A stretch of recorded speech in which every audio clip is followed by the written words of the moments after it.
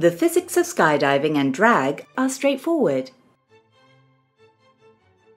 The downward force exerted by the skydiver on the air to physically push the air out of the skydiver's way can be calculated using Newton's second law of motion.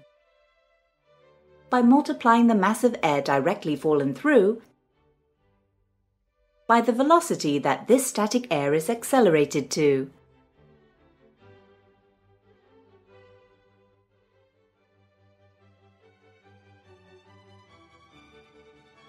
The downward force physically pushes the air out of his way, thus circulating the air that they fly through.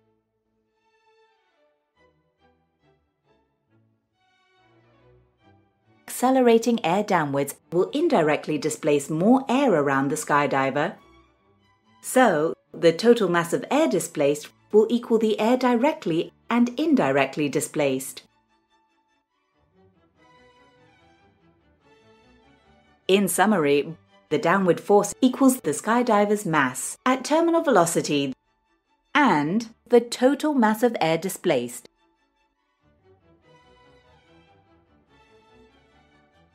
But more on this later.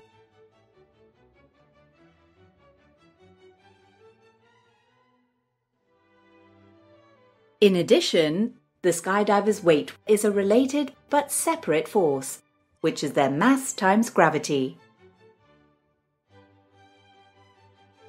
The skydiver's velocity increases until the downward force exerted on the air by the skydiver equals the skydiver's mass at terminal velocity.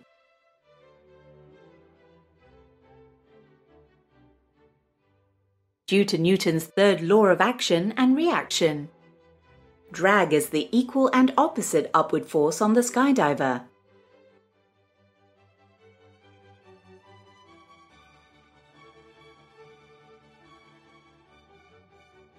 The standard equation for drag includes air density, velocity, surface area, and the drag coefficient.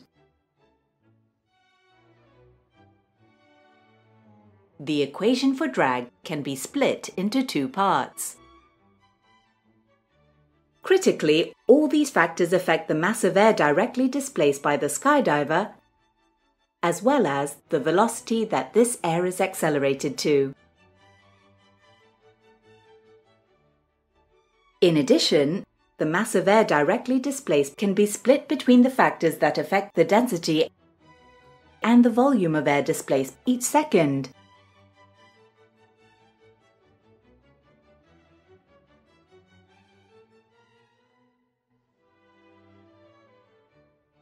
Combined, density and volume is the mass of air displaced.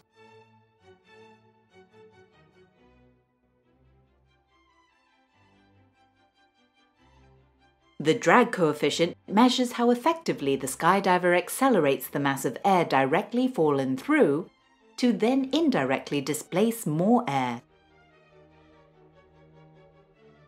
Critically, the drag created depends on the drag coefficient multiplied by the skydiver's velocity.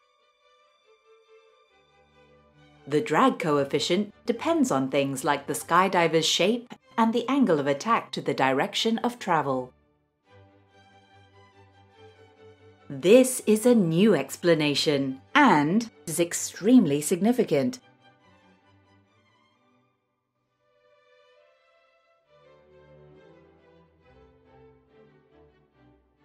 Now the other components of drag are analysed.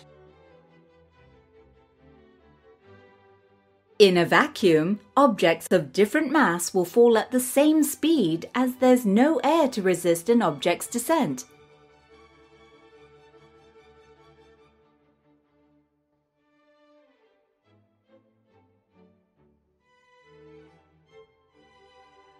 According to the equation for drag, drag is proportional to the square of the skydiver's velocity. For example, if the skydiver's velocity doubles, then drag quadruples. This is explained in two parts.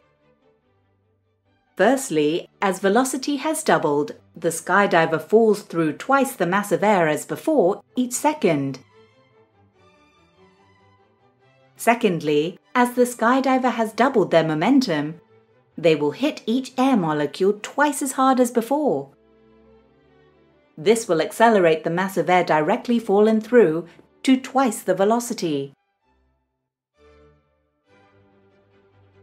In total, the combined effect of this will quadruple the downward force and thus quadruple the drag.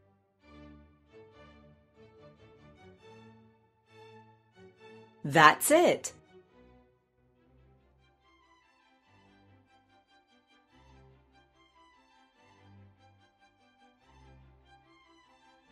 Skydivers fall faster when descending head first.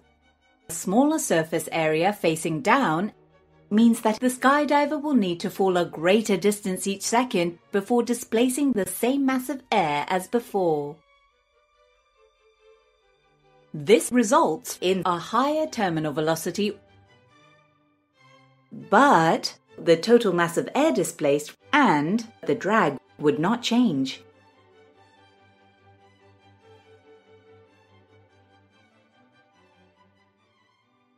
The kinetic energy can be estimated using the standard formula half mv². Similarly, the power generated is simply the energy transferred each second.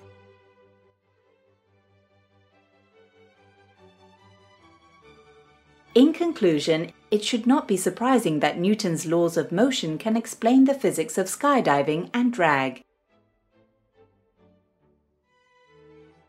Strangely, this is not what is taught at physics or engineering schools.